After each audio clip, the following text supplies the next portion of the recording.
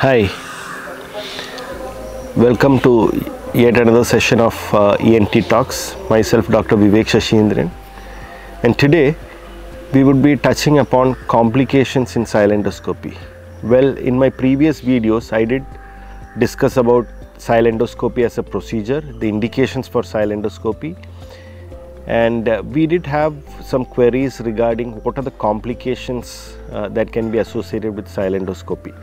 Yes, so like any surgical procedure, sialendoscopy has its own share of complications. If you could kind of recollect what is being done in this procedure, we kind of identify the natural opening of the salivary gland. In the sense, if you have the submandibular gland pathology, you could go identify the opening of the submandibular gland in the floor of the mouth.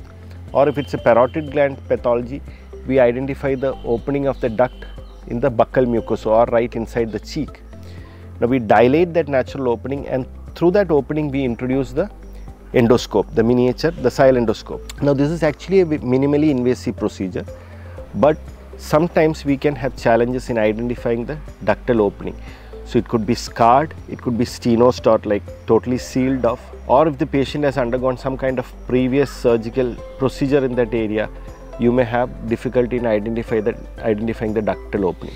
So there could be a situation where you are stuck and you are not able to identify the natural opening. So what next? So in those situations we kind of make a small incision around the area of the natural opening and then dissect out the duct, and subsequently make a fresh incision over the duct and then subsequently introduce the endoscope through that incision that we have made over the duct.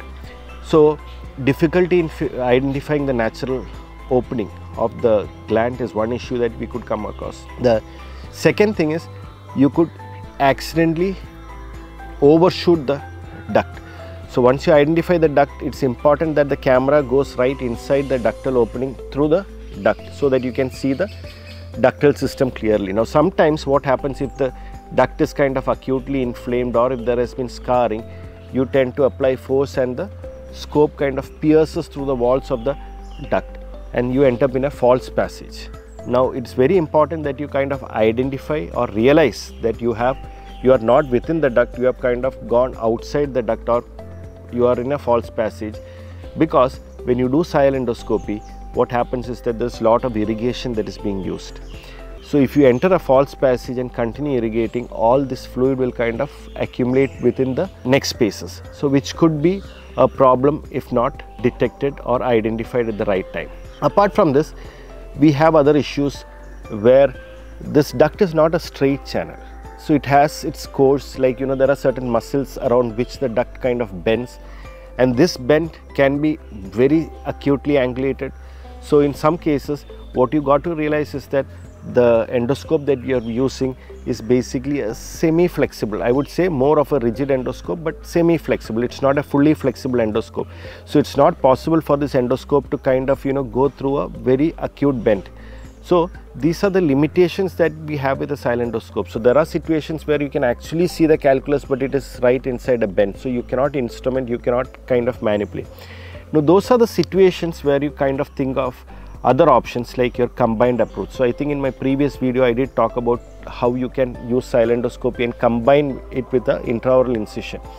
For example, for the submandibular gland or for the parotid for that matter, you could probably place a cosmetically acceptable incision and subsequently trace the stone with the endoscope and then mark the stone, locate where the stone is and then trace it from an external approach. So still preserving the gland. So these decision making.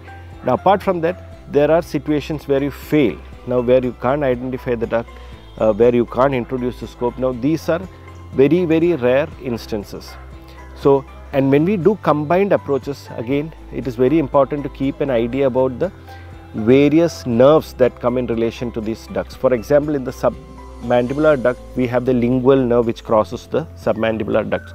So when you do a combined approach, it's important that you kind of dissect out and identify the lingual nerve, or the patient can have problems like lingual paresthesia, which is a problem if the lingual nerve is injured. Similarly, when you do a combined approach with the parotid gland, obviously we are concerned about the facial nerve. So it does have its share of complications, but then the incidence of complications with sialendoscopy is relatively very low.